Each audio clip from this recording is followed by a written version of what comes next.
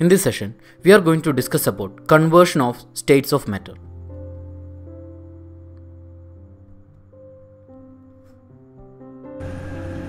Change of states.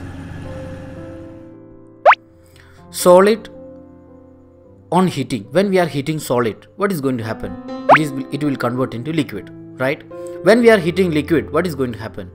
It will convert into gas. When we are heating matter, it is going to change its state. When we are heating solid, it is going to convert into liquid. When we are heating liquid, it is going to convert into gas. Now we are going to cool matter. We are going to decrease the temperature. When we are decreasing the temperature of gas, what is going to happen? It's just opposite process of heating. We are cooling it. On cooling, it will convert into liquid. When we are cooling liquid, it will convert into solid. It is the process of change of state. Solid, liquid, gas, we can convert these by adjusting the temperature. We can change the state by adjusting the temperature. We can conclude that the state of matter can be changed into another state by changing the temperature. Sublimation. There are some substances which will convert directly to gas from solid. The process is known as sublimation. Solid, when we are heating solid, directly it is converting into gas. This process is known as sublimation. On heating, some solid will convert its state directly to gas. There is no state of liquid. It is directly converting to gas. This process is known as sublimation. On heating, some substances will convert directly into gas. This process is known as sublimation. We are taking example of ammonium chloride. This one is ammonium chloride and this is the experimental setup. It is wet cotton, ammonium chloride, funnel, inverted funnel, china dish, burner,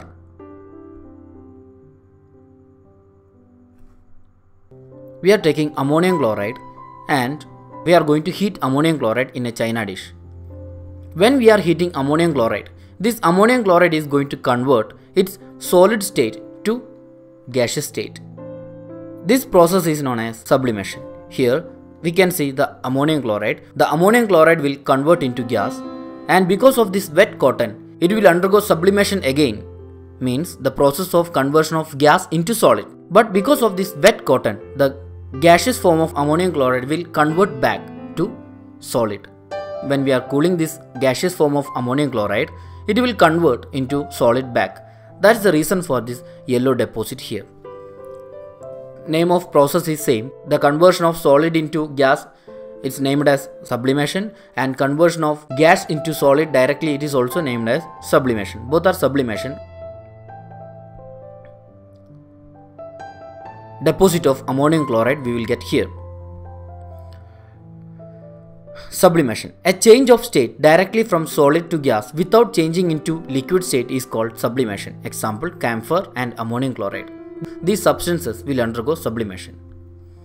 Now we are going to discuss about effects of pressure on change of state.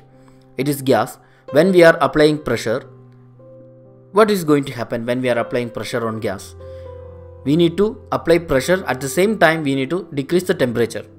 We are applying pressure here. When we are applying pressure, it will convert into liquid, and when we are applying pressure again, it will convert into solid.